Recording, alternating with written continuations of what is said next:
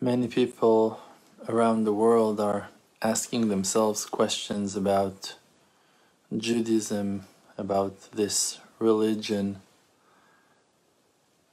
People are questioning our motives and asking questions about the nature of our religion and our tradition without really knowing things, because even though that our religion is not a secret, we have books that been printed in many languages and are very known and famous, and speakers that are talking about the topics of our religion online on social media, so there are no big secrets here. But there are some aspects to it that naturally will be revealed more to the ones who are part of that religion and that tradition and that community, and not to outsiders, not to people that live in different cultures, different areas. One of the most important things is the understanding about who is a Jewish person and who is not. So today, and when I mention today, I don't mean that it's a new thing. I mean that until today, for a long time, since the time of the exile of the tribes of Israel from being part of the public of Israel, when they have been divided and the kingship that stayed in the Holy Land were and until today was and until today is the kingship of King David and the tribe of Yehudah, that after them we are being called Yehudim, Jewish. So then, since that time, the public of Israel, if they want to join us back, they need to convert to Judaism. And also Gentiles from different nations, when they want and willing to join the public of Israel, the people of Israel, so they need to convert to Judaism. And that conversion has very simple rules, but many ways to follow it. So a person can claim, okay, yes, I am Jewish, but it won't make him Jewish. A real Jewish conversion must take place in a Jewish courthouse, that the rabbis that are sitting in that courthouse will be real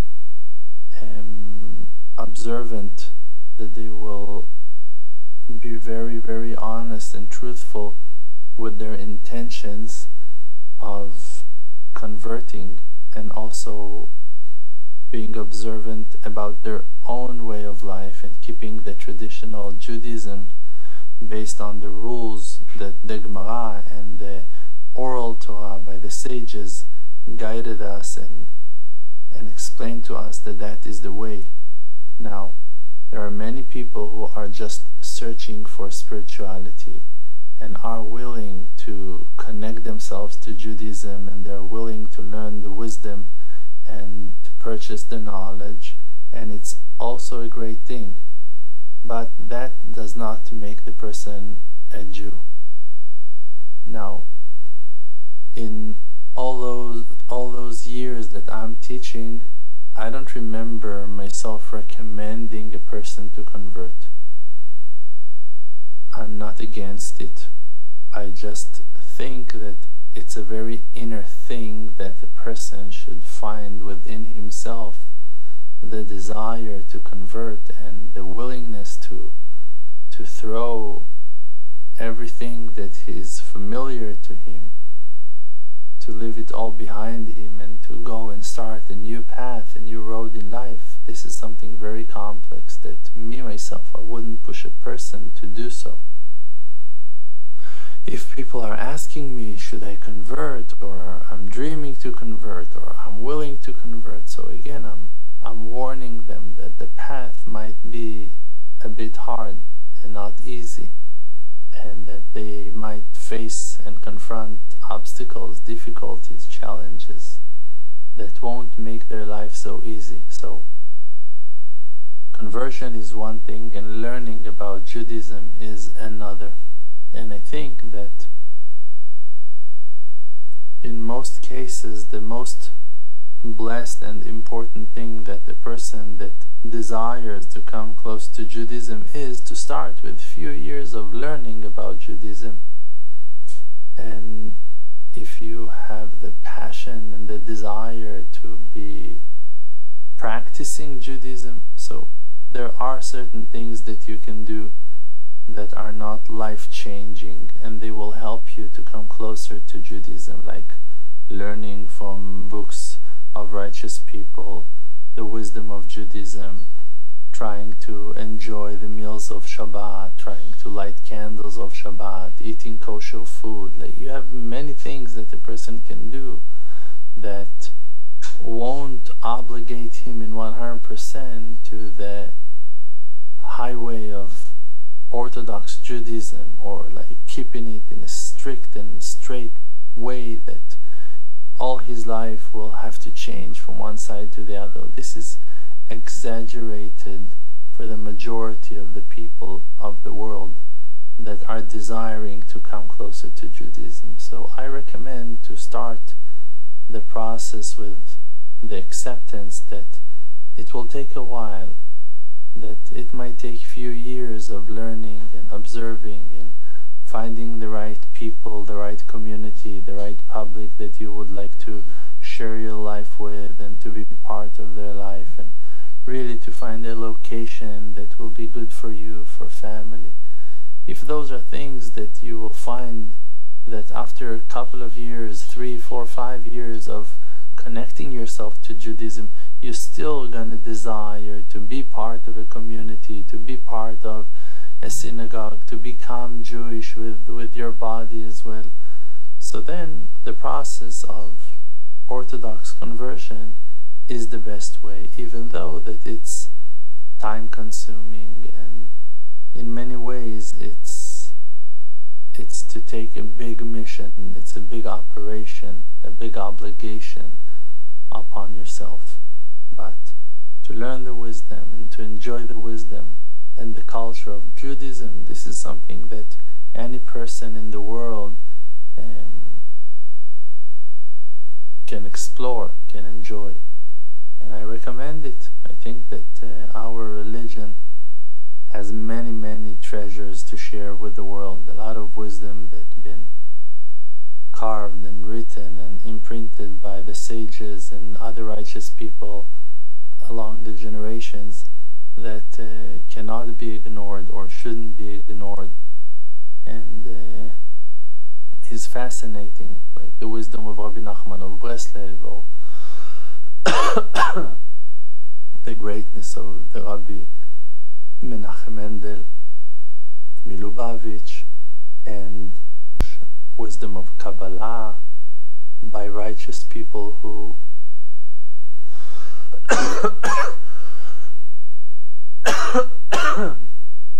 to learn Kabbalah is a very complex thing that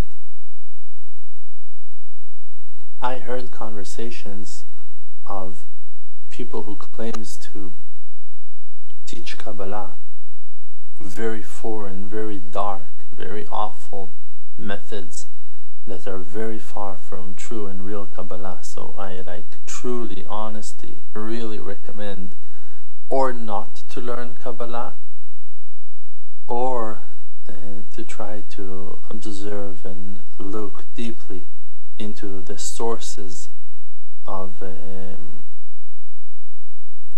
Kabbalah, who you learn it from. I don't want to mention names, but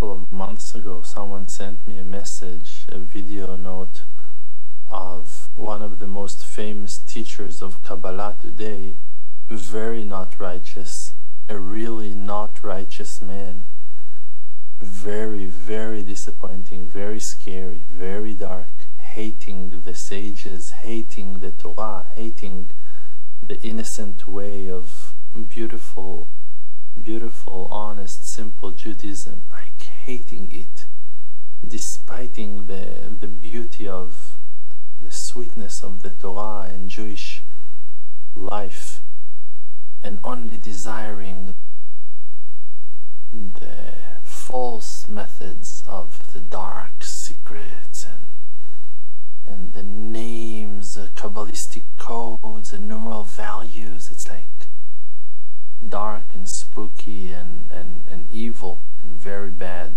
very bad. When you see people with anger, people that are claiming, demanding, forcing, stay away from these kind of teachings. This is a fire that is not meant to be spread out. This is foolishness. This is evil. Fire that is healthy is warmth that comes with love, that comes with appreciation, with kindness. It's more like a hug, like someone that is collecting you, that is bringing you home, that cares for you, that will take care of you in the future. But if someone is coming and claiming and demanding and arguing and rebuking others and fighting, and of course that everything for money and honor and like crazy amounts. Once a student came to me, she was a lawyer, and told me that a certain institute that is teaching Kabbalah forced her to donate, to sponsor a printing of the book of the Zohar of Rabbi Shimon Bar Yochai with $60,000 contribution. It's a crime. It's not a distribution. It's a crime. It's an evil act of stealing and robbing money from innocent people who doesn't have a clue what to do with their lives, and they're searching. And when they find some knowledgeable person who impressed them with his knowledge, with his, I don't know, dark forces, powers, false powers. There are also people now in Israel who are claiming to find Mashiach, that they found Mashiach. Mashiach is going in Eretz Israel. Mashiach is already here.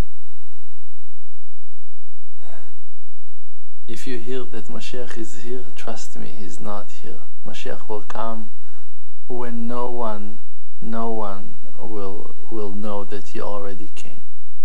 When he will come, no one will notice. Suddenly it will be after redemption. You can look back and say, whoa, how did it all happen? That's how Mashiach will come. Mashiach is teaching in Netanya. Mashiach is teaching in Petach Tikva. Classes of the Mashiach, guys. He is not the Mashiach, not him and not others who are claiming to be Mashiach. This is why the Torah itself revealed to us that Elijah the prophet will be the one who declares who Mashiach is, and not his students, so-called students. You should be a rabbi for you to have students. You cannot be just someone who desires power. You should be an honorable person. You should be a good, kind, and nice person, to have the merit that from heaven they will choose you to pass on wisdom that will plant life into the hearts of your followers, of your listeners. Just to have physical knowledge, to have a great, powerful memory that memorizes books by heart and knows how to read and how to explain them, that's not enough for you to be called a rabbi. A rabbi is someone who cares from all the people of Israel. He cares about the tribes, the lost tribes. He cares for the poor, for the lonely, for the broken-hearted. He is with his people. He's not putting himself above